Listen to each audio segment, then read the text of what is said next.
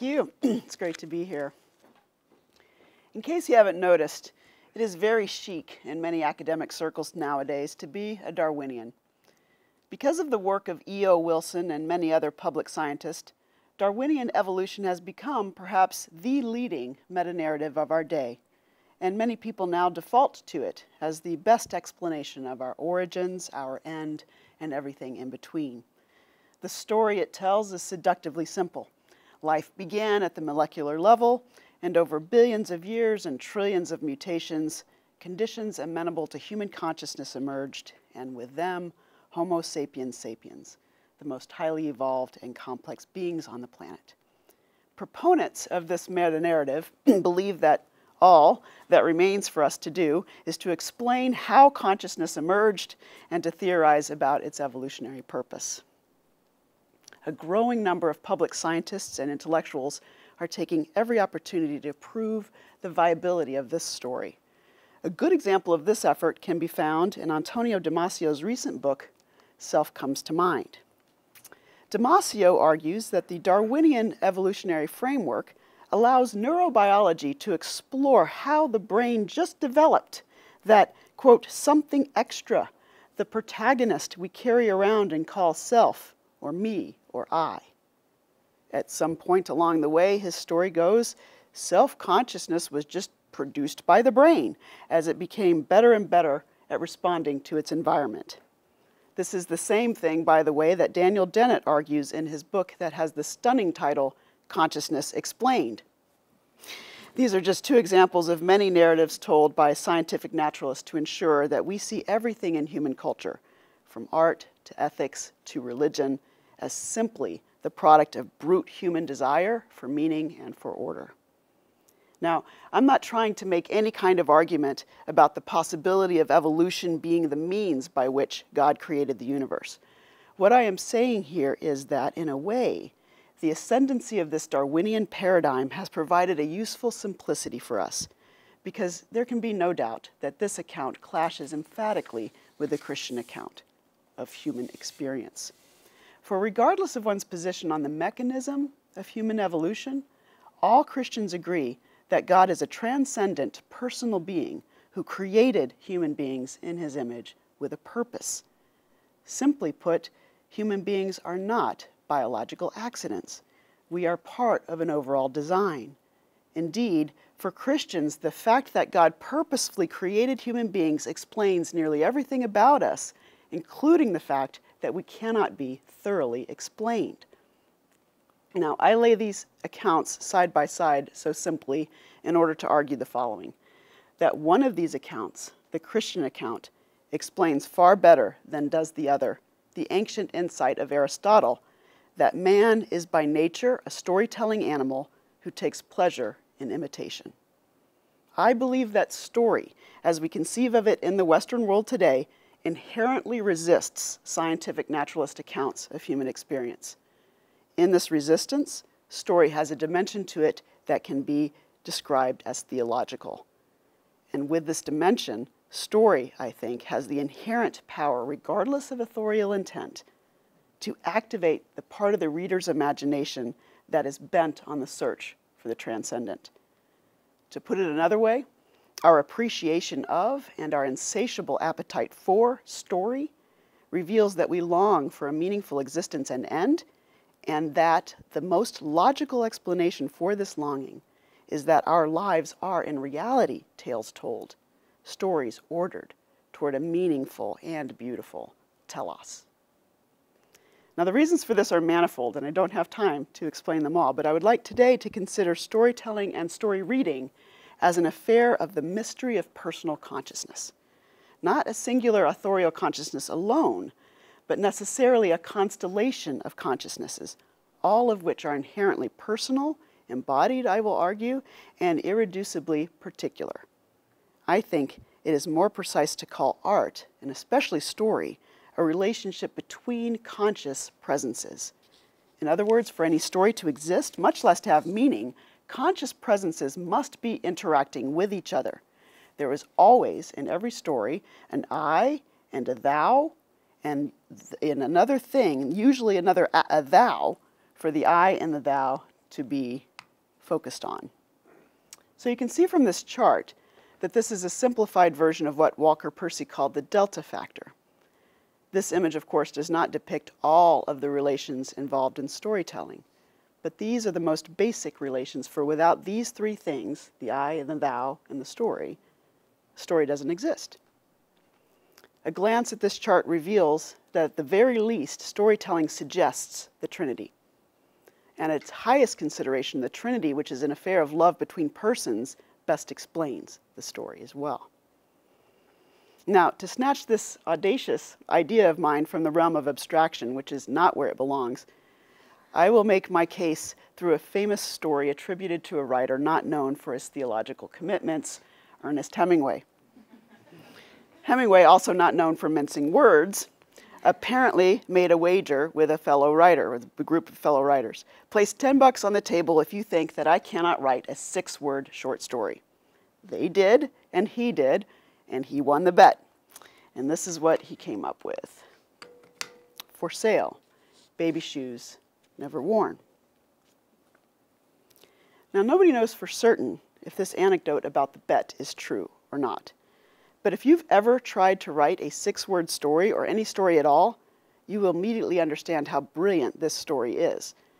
It demonstrates what Hemingway thought about story writing, that it should work like an iceberg, with only 1/8 of it being visible above water, and the rest of it, well, you know, going on to sink the Titanic. Even in this simple story, what is moving and being moved is very large and powerful. What's moving and being moved is the rest of the story. A story about persons whose presence has meaning, a story that is worth being told. To write well is to know and to demonstrate that there is always something beyond that which is seen and that which can or should be completely told or completely explained. Now, in this essential observation, Hemingway shows a logical affinity with the theological approach of the Christian personalists. The way that Emmanuel Mounier put it is that scientific analysis can never be the whole story about humanity, because scientific analysis is about explaining. And to explain is, by definition, to let go of the singular, of that which is one and indivisible.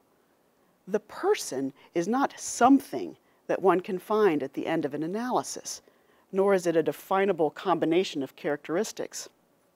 If it were a sum total, the items could be listed. But this is the reality whose contents cannot be put into an inventory.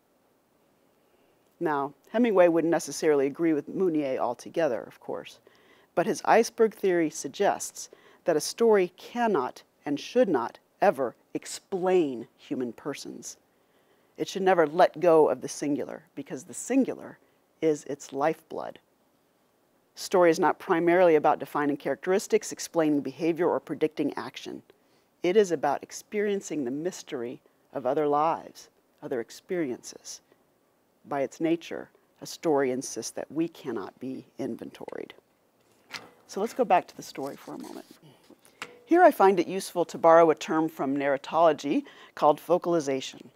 In this particular short story, the primary author or focalizer, the agent doing the seeing, is Hemingway, who selects the ad. The secondary author, often called the implied author, is also a focalizer. He or she is the imagined classified ad writer, whose situation it is we have been led to contemplate.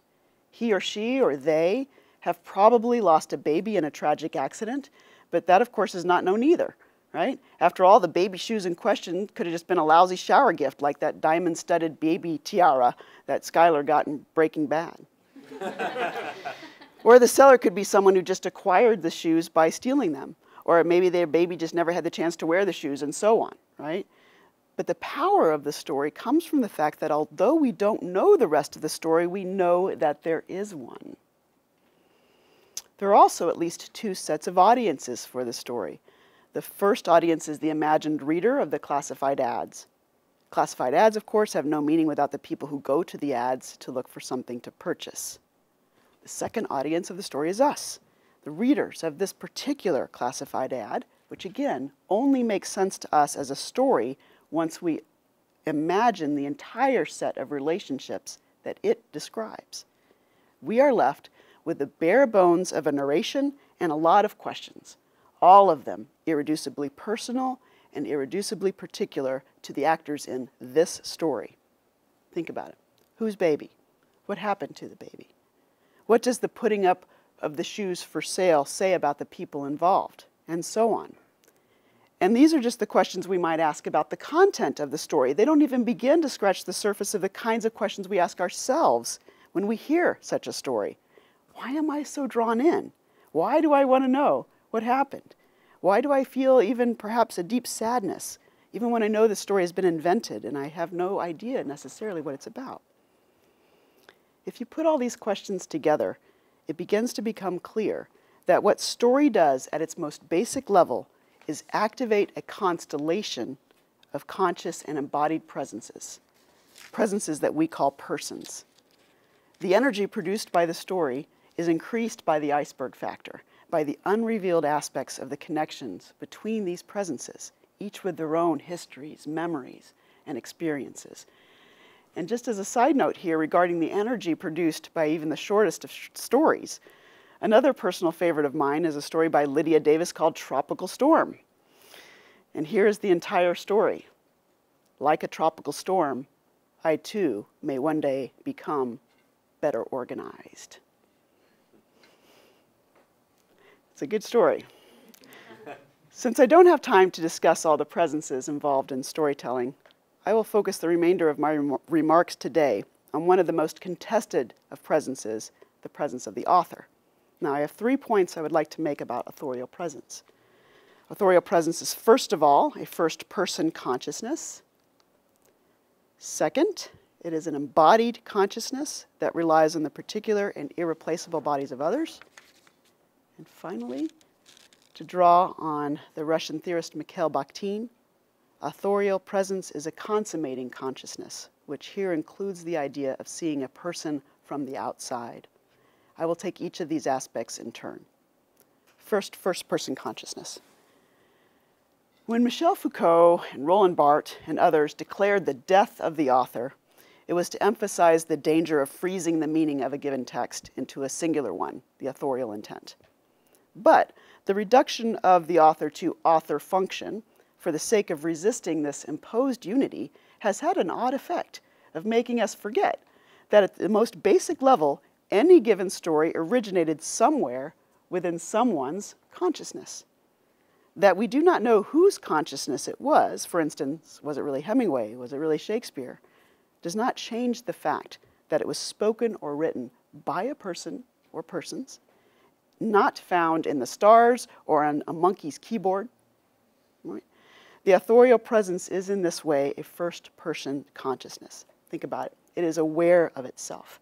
And specifically, it is aware of itself as an indexical consciousness, in that it points to something for us to see. Hemingway points to this classified ad, which itself points back through the classified ad, first-person consciousness, to the story of the baby. Some of the most interesting work being done on the concept of first-person consciousness has been in reply to the account of human experience I opened up talking about, scientific naturalism, the account insisted upon by Daniel Dennett, Richard Dawkins, and the like. Philosophers like Nancy Baker fight against these reductive accounts of human persons by first demonstrating that first-person consciousness exists as an ontological reality, and then arguing if that is the case, it cannot be true that the universe is inherently impersonal, which also then proves that scientific naturalism cannot be true. Now, I'm reducing a very complex argument to a sentence, but the gist of it is to say that first-person consciousness, without which story itself would not be possible, is simply not so easily explained away as a little extra something that's been produced by the brain, as Damasio and Dennett would have us believe. It is actually more logical to see it as the gift of a personal creator. Second, irreducible particularity, the second aspect. To talk about first-person consciousness this much runs the risk of implying that consciousness is the only thing that matters and not its embodiment. But this is precisely not the case in storytelling. The way that stories actually work most of the time today is one of the proofs that authorial consciousness must be an embodied consciousness. An author, that is, has an at least partially closed relationship to the object of the storytelling, which I think is the irreplaceable particularity of this given text as a product of his or her imagination in a certain point of time. Consider again our particular story, the story of the baby shoes. For sale, baby shoes, never worn. The arrangement of these words in this way is singular. These 6 words in this order and with this exact punctuation can be reiterated, of course, even with different meanings, but the singularity of these words arranged this way still remains, and it is in fact the condition for the possibility of their repetition in a way that would be recognizable as repetition. This simple fact is, of course, recognized by our legal system, which will enable the Flannery O'Connor estate, for example, to sue you if you take a phrase from her work and use it without attribution. That our legal system can even attempt to do this with a single word, do you recall the recent absurdity of trying to copyright the word three-peat? It says a lot, all right? When we recognize that someone somewhere, probably Hemingway, said or wrote, for sale, baby shoes, never worn, we recognize it as a given utterance that originated somewhere. For you theorists out there, it's parole, not langue. Its origin may not be traceable, but that fact does not erase its origin altogether. I will go one step further. For a story to become a story and not just a series of words, abstraction must give way to concrete particularity, and a particularity that, I might add, is personal. The object of the story, which in this case is the protagonist or hero, probably the parents of the baby, even though they are not real, they cannot be considered abstractly. Also, stepping into a particular story reifies the particular stepper, at least in relation to this story. This becoming particular in a story can even be seen in the famous animated film, The Dot and the Line, A Romance in Lower Mathematics. Now, this is only the static image. You can go on and see the film yourself. In the movie, the line and the dot begin to interact. And this film proves very simply that when put into the context of a story, which at minimum means something happens to someone in time, the dot and the line cease to be mathematical abstractions and become personal and particular, even with the sound turned off. Of course, they fall in love because that's what opposites do, right? That, of course, is the essence of personification. And when the dot and the line become animatedly personal and particular, we also have a personal and particular reaction to them. Third and most important point I want to make about the nature of authorial presence in a text is that it is a consummating consciousness. That term comes from Bakhtin. It points to the fact that for an aesthetic event to occur, particularly if that event is a narrative, there needs to be an authorial consciousness that is clearly distinct from the consciousness of the hero. If there is only one consciousness, there can be no aesthetic event. An aesthetic consummation occurs when the author describes and empathizes with an other who is not himself, and then enframes the other from the outside. For Bakhtin, we cannot even see ourselves in a mirror. What we see instead is raw material of ourselves without an author. This proves for Bakhtin that we need the eyes of the other on us, which is what the work of art always already suggests.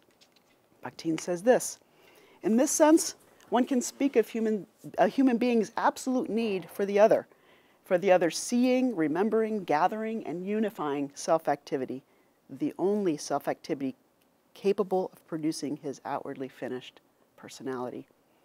This outward personality could not exist if the other did not create it.